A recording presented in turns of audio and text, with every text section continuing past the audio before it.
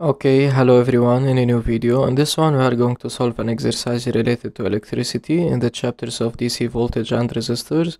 This exercise was a previous one in the Brevet exams in 2017 first session, exercise number 2. The title of this exercise is Normal Functioning of a Lamp. Consider a lamp L carrying the inscriptions 9 volts 0.3 amperes and a dry cell of constant voltage UPN. Here we have a lamp L carrying the following inscriptions: 9 volt and 0.3 amperes. L acts as a resistor, which means ohmic conductor of resistance RL. Then the lamp L can be considered as a resistor of resistance RL. Here RL is not given. In order to function normally, the lamp L is functioning normally, it's connected in series with a resistor R of resistance R. Document 2. So they mentioned document 2. Now we can use this document. They are telling me that the lamp L is functioning normally.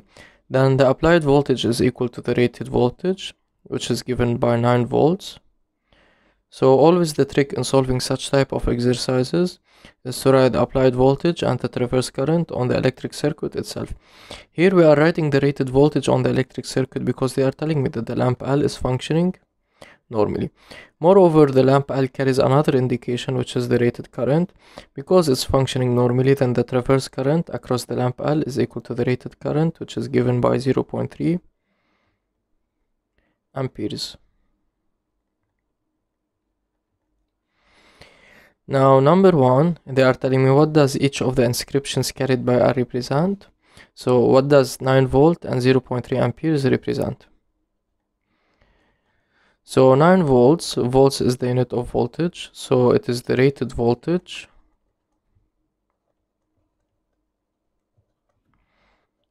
of the lamp L, under which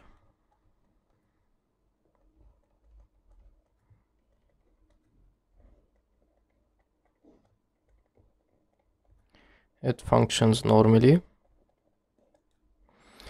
And as for 0.3 amperes, amperes is the unit of electric current, so it is the rated current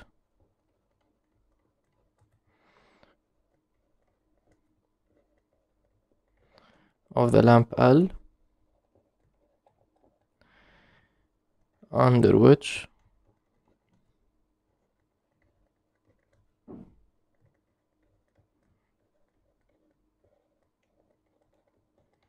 it functions normally.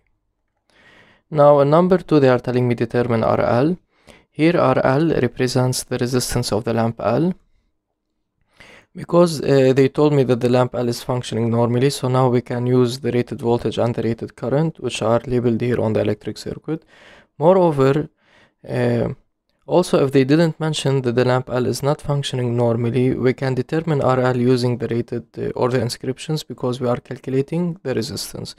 Then let's say apply Ohm's law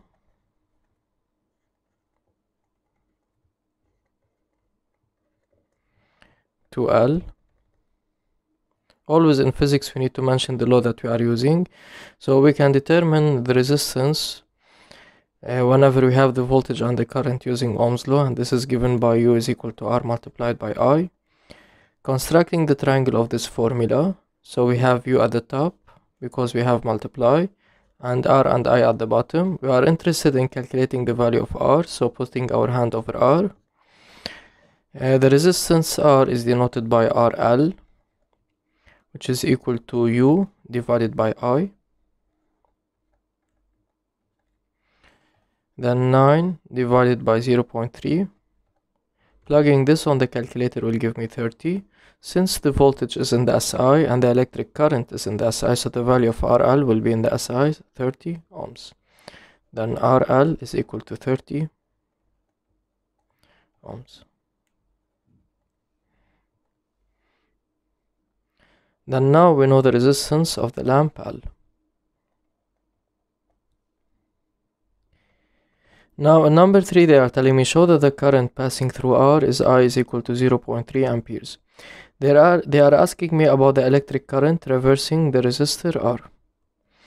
So Now we know that the current traversing the lamp L is 0.3 amperes because the lamp L is functioning normally, and because the lamp L and the resistor R are in series, so they are traversed by the same current. First, let's justify that the traverse current through the lamp L is given by 0.3 amperes because it's functioning normally. Since the lamp L is functioning normally,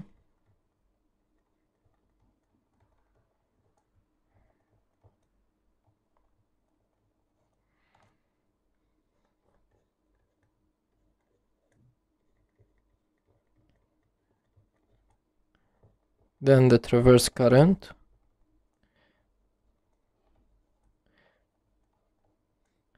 is equal to the rated current of the lamp L.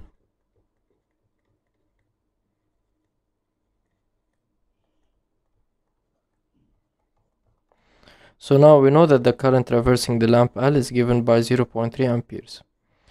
But notice that in the question they are telling me show that the current passing through R is I is equal to 0.3 amperes. They are asking me about the current across this electric component, the resistor, and not the lamp. But now because they are in series, so L and R are in series,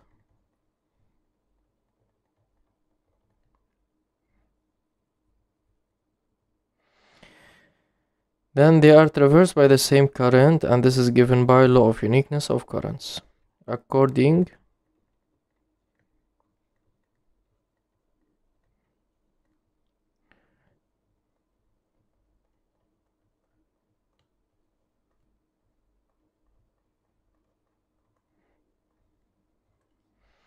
they have the same current, which is I is equal to 0.3 amperes.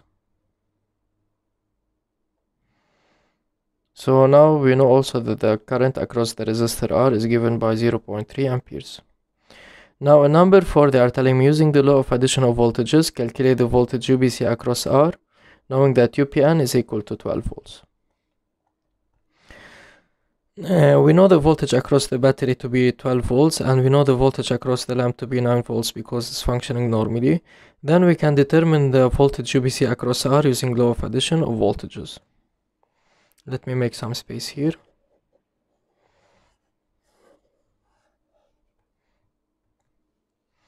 Then we are in part 4, apply.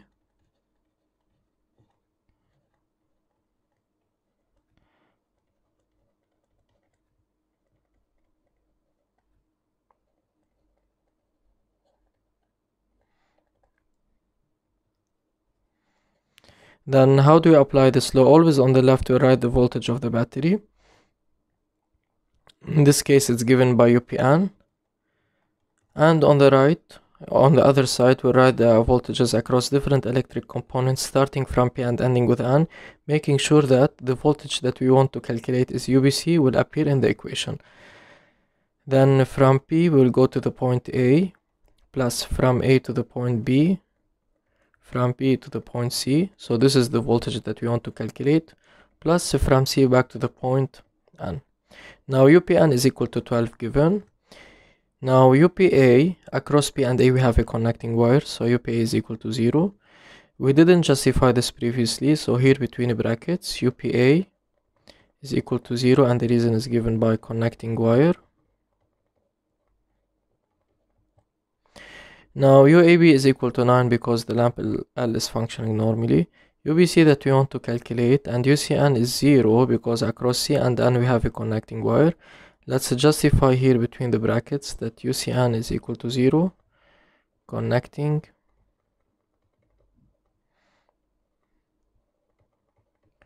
wire. Now 12 is equal to 9 plus UBC. Then the type of this equation is a linear equation and one unknown, which is UBC. So UBC is equal to 12 minus 9, which is equal to 3. 12 is in volts and 9 is in volts, so the value of UBC will be in volts. UBC is equal to 3 volts. So we have determined UVC is equal to 3 volts. Let's label it on the electric circuit here. Finally, in part 5, they are telling me deduce R. R represent the resistance of this electric component across B and C. They told me deduce, which means that we need to use the part just previously before. In part 4, we have determined the voltage across R, and we already know the electric current traversing it. Then we can determine the value of R using Ohm's law, then apply Ohm's law to R.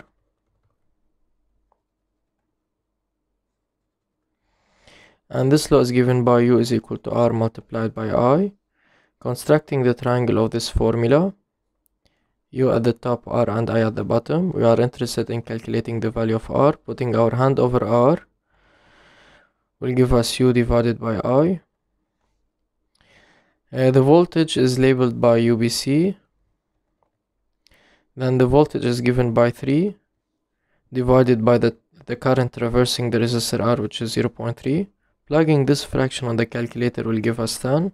Since U is in the SI and the value of I is in the SI, so the value of R will be in the SI, which is ohms. Then R is equal to 10 ohms. And by this we have finished solving this exercise. Hope it was beneficial for you guys out there watching it, and see you soon in another one.